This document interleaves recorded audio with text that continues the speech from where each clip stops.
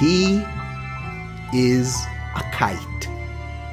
She holds the string, while he flies almost out of sight.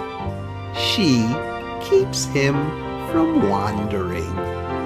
What release! Watch the boy, knowing she's doing the steering, leaves him free to just enjoy.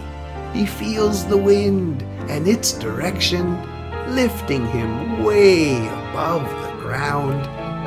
She reels him in when she feels he needs protection. Make sure he's always pointed homeward bound.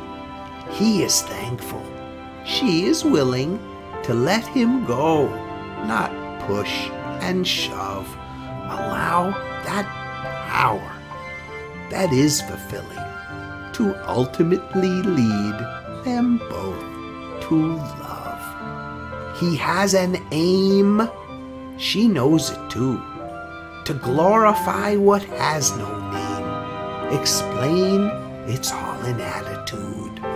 Open the eyes of those who will see to a new form of psychology.